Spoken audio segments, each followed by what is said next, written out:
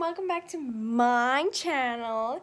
So today I thought we would do something super relaxed and quick and whatnot. And today I'm holding the camera and I've got a different background, but my normal background is right here.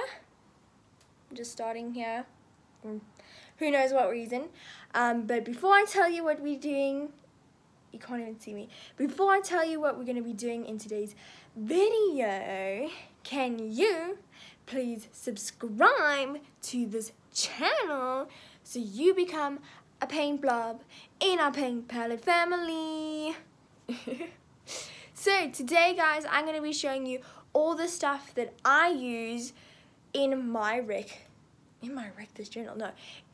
junk journal. If you don't know what my junk journal is, it's this thing, and I've been doing pages in it. The last page that I did in it, I actually showed you guys on my YouTube channel. This is what it looks like. So if you want to see it in more detail and see how I did it, go find that video because it was a lot of fun. So yeah, today I'm going to be showing you all the stuff that I use in this book and to create this book. So I have everything laid out on my desk here, as you can see, and I'm going to be showing you all of it. So normally people have like a junk journal, but I have a junk folder. Because people have like a junk drawer, I have a junk folder. So this is my junk folder, and I keep everything in this thing. So we have scrap pieces of paper from top model books, pictures, animal things, any little bag items, cards that came from that clay thing that I did. So go check out that video where I made this clay unicorn.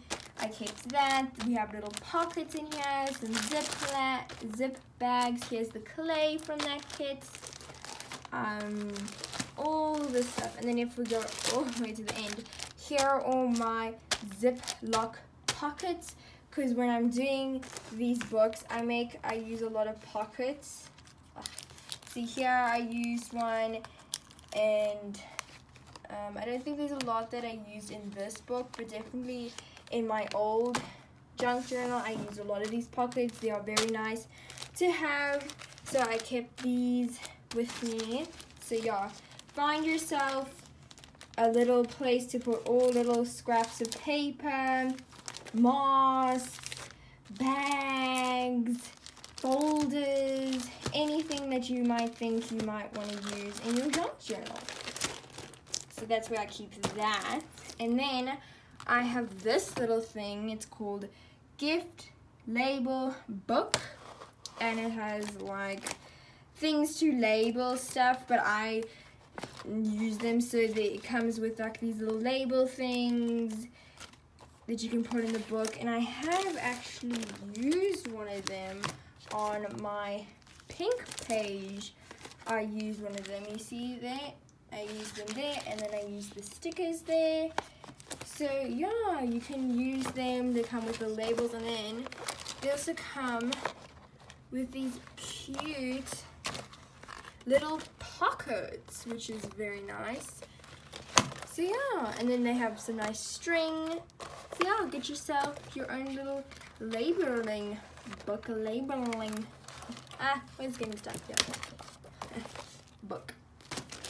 Next, these things that actually don't belong to me, my friends letting me borrow them, but it's all little punch cutout things. So these all make the cutouts in my pages. Like when I was doing this one, I used this cutout, and then when I was doing the edges on the pages, I used this one. So they are very handy to have. They make cool things to the edge of your pages. There's a circle one, heart one, flower one, leaf I've definitely used these. See, there's the star one. The star one's in there. To make this little edge on the book, I use the scissors in there. There. The edge on the book there. Definitely in here, the edges, the leaves. I use the leaves. So, yeah, I definitely use these. So, these are very handy to have. And then tape. Tape. I definitely use tape. Like when I'm doing junk journaling, double-sided tape. I'm making a lot of noise, Emma. Double-sided tape is the hero when I'm doing my junk journaling. The amount of times I use double-sided tape when I'm doing junk journaling is crazy. I use double-sided tape for so many things, to glue pockets, to glue things on that my normal glue wouldn't do, different textures of things. Guys, get yourself some double-sided tape if you want to do this book. And then I have all these washi tapes, which are nice to have. So yeah, all washi tapes. And then I also use sticky notes. So I have all these sticky notes in here. Yeah, so this is a little book. These are all cute little sticker kind of things. And then we got some more sticky notes. So it's always nice to have a little bit of sticky notes. I've collected quite a lot, and these are not all sticky, like some of them have to use glue, but it's nice to have that. And then these are the other sheets of paper that I don't put in this one. So yeah, there's cardboard, there's different kinds of papers, there's like wrapping paper, textured paper, Ziploc things for squishies, a baggie, all kind of stuff. And then the basic things that loads of people have is stickers. I definitely use stickers, and you must have seen this folder sometime in your life. And then colored paper. I definitely use, colored paper. But there's this amazing colored paper that I want to show you guys. So let me get it quick. Here it is. Sorry. This is why when you're doing these videos, you need a camera person. Or you're going to be holding the camera and you only have one hand. Guys, get yourself this pad. It is amazing. It comes with textured and blank pieces of paper. See, it's so nice. Very, very nice. So get yourself that. And yeah, that is everything that I use to make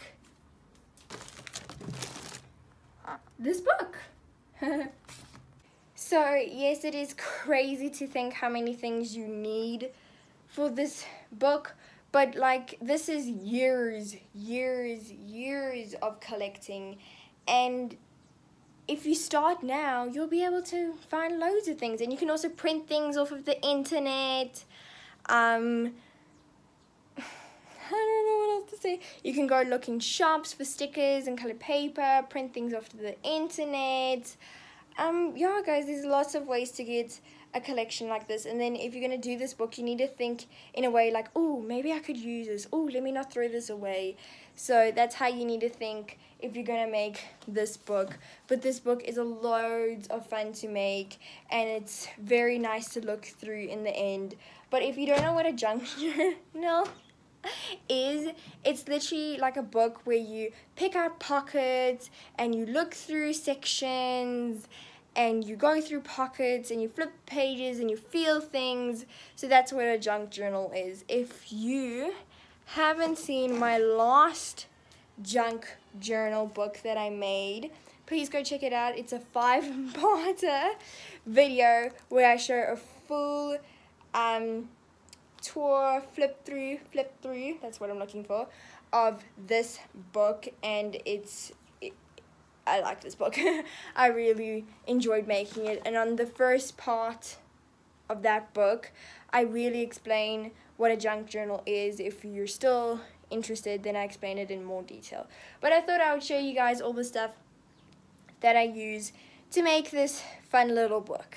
Hopefully you guys enjoyed today's little video. Sorry it wasn't like crazy and showing any art things or anything like that. But yeah, hopefully you guys enjoyed it and you enjoyed seeing all the stuff, and now you know exactly what you need to start with a junk journal. If you want to make a junk journal, go ahead, have fun with it. And yeah, now you know all the stuff that you need to get, collect, and just have fun with making your junk journal. Hopefully you guys enjoyed today's video. I can't wait to see you in the next one. Bye! Thanks for watching.